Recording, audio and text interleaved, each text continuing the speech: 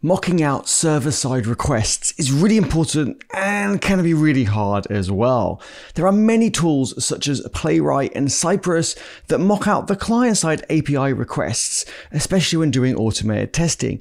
But what about server-side API requests? And why would we want to mock out server-side API requests in the first place? Well, here are a few reasons why you may want to mock out server-side API requests. One is to be able to work offline.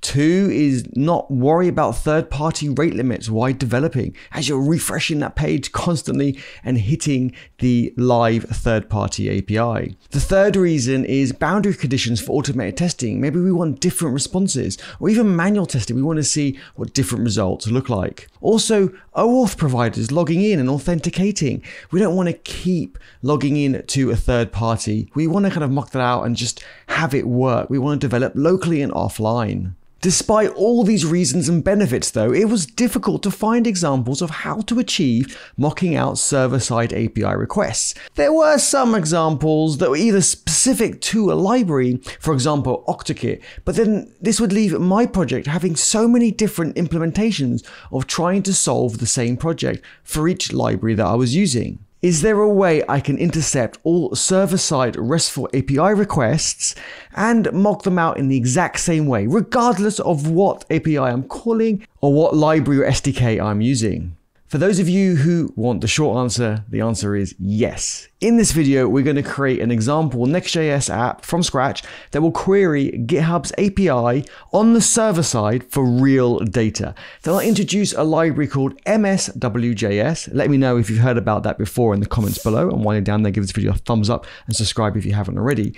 And this library, MSWjs, will allow me to create a JSON file to return a customized response for the GitHub API request. Those of you wondering what MSWjs stands for, it's Mock Service Worker. You might be surprised to hear that there isn't much code required to make this happen. Actually, there's more code in the JSON response that we're going to use to mock out. But there is a small tricky part, which is integrating MSW library with the Next.js project. But this is possible with an experimental feature in Next.js called instrumentation, which I will talk about later on in this blog. So firstly, let's create a Next.js app using the typical command that we use, which is npx create next app latest.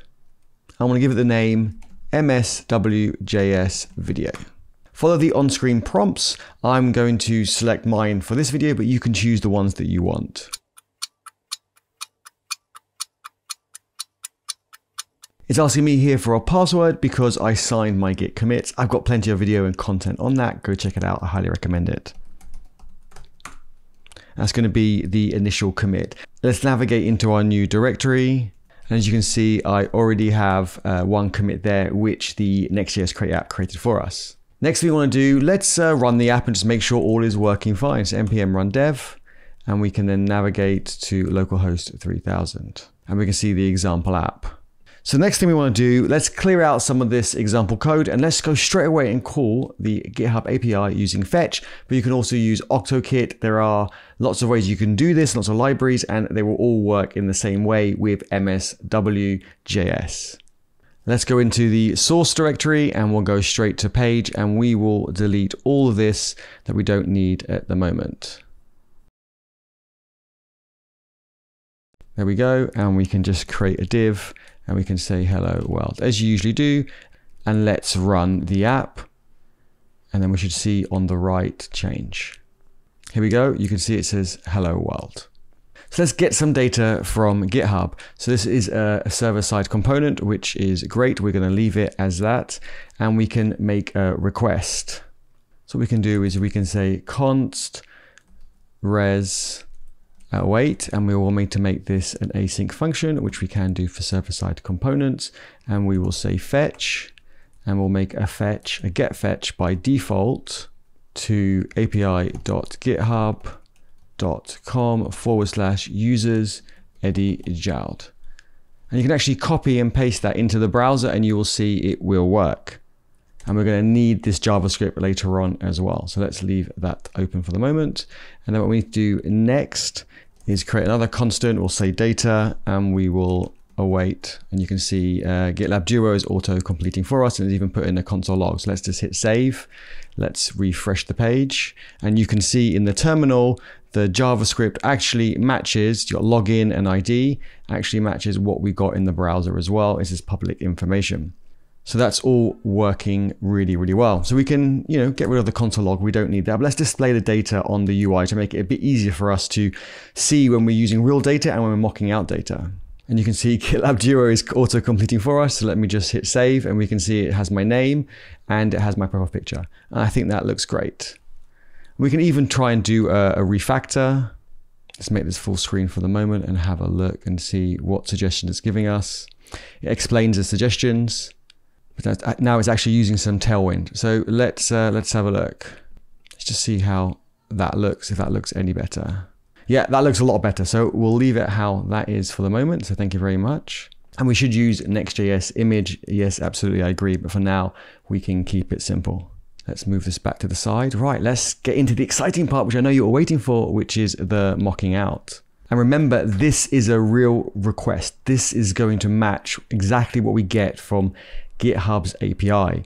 But so we want to mock that out. So what I'm going to do is I'm going to create a mock directory, and we're going to create a data folder. And then here we can say user JSON, and I'm going to copy this JSON and I'm going to paste it in here.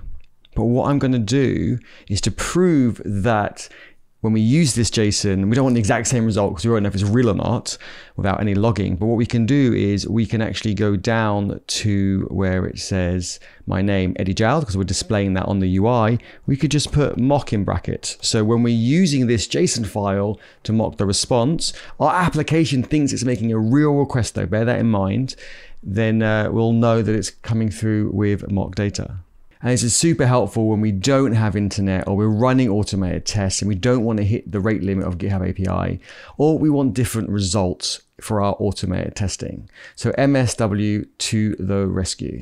From MSW's website, this is what they say: mocking service worker MSW. It's an API mocking library for the browser and Node.js. Remember, Node.js is a lot harder to mock the server side. And with MSW, you can intercept outgoing requests, observe them, and respond to them using mock responses. So let's just get started and install. So let's stop the application for a moment, and we'll do npm install MSW at latest. And we'll save it as a development dependency. Okay, that's completed. Let's create in the mock directory a handlers file where we can actually specify all the URLs we want to catch and what we want to return. So let's just say handlers.js. And in fact, we can make this a bit smaller, give us a little bit more real estate over here. And here we'll import HTTP and also HTTP response from MSW. We'll also import the JSON that we created, that we copied and pasted from GitHub's API, but we just changed the name so we could visually see it. So we will say data user. And here we're going to export the const handlers, and it's going to be an array, so a collection. And inside that, we are going to return what we want to mock out. So let's first of all do a get. You can do post, you can do all sorts of awesome things. You can change the response status codes. There are so many things that you can do. And here we're going to say, let's mock out. And you can also use wildcard and regexes, and there's so many things you can do, but I want to be super, super specific, and it's almost auto-completed for us. Here we go. No, it's going to API, GitHub. There we go, mock out my user. And we can also put a star here if we wanted to mock out every user to always return the same one. So there's variety of ways of doing it. And for the second parameter, you can also grab the request, the parameters, and the cookie. I think in this situation, we actually don't need any of those, but we're just going to return the HTTP response, and we're going to say it's JSON, and we're going to return the user JSON. And so that's it. So let's hit save, and I think that's good to go. So we need to create one more file, which we're going to call node.js in the mock directory. we'll say node.js. And if you're going to do browser mocking, you will create a browser one as well and have slightly different code in there. This is going to be quite straightforward and quite simple. We're just going to kind of join the dots, let's say. So we're going to import setup server, and we're going to import that from MSW node. And then we want to import our handlers as well that we just created. And the next thing we want to do is export a const server, and we're going to call setup server that we just imported above, and we're going to pass in handlers. There we go. That's almost it. We do need to run this file within our app, which is literally like kind of 1 or 2 lines, literally server.listen. But where do we put that in our Next.js app? I think that is quite tricky, but it's not. But it is at the beginning because it's an experimental feature, and the experimental feature is instrumentation. And after lots of research, this was the recommended way to integrate it into a Next.js that's using the app router. So in the root of the source directory, we need to create a file called instrumentation. Instrumentation.js. And then here we'll need to export async function register. And in here, we want to say if we are in the runtime of Node.js, then run this, otherwise we'll get some errors. So here we can say const server away import mock, there we go, and then node. And then we can run the server, we can say server.listen and say that this is not going to work, it's not going to run yet.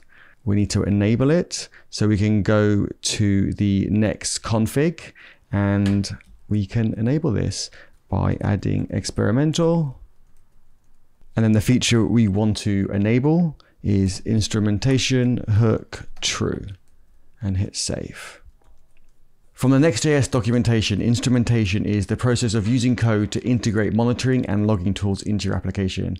This allows you to track performance and behavior of your application to debug issues in production. So now we can run the app. We are actually done. So we could say npm run dev. What are you expecting to change? Well, the picture will be the same, the profile picture of me, but we are expecting the name to say mock. And what I really like about MSW, the items that aren't intercepted, it does say we're not intercepting these values. And I think that's really, really good to see that.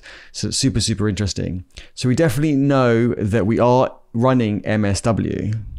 And now you can see we have mock at the end of the name. I need to stop and start the app because I made changes and it didn't look like it got reloaded. And it's really interesting. You will see Next.js sending off like kind of information and analytics back on your behalf if you leave it open long enough. So it's super interesting to see what is being sent. So hopefully that helps you mock out third-party API requests on your server side.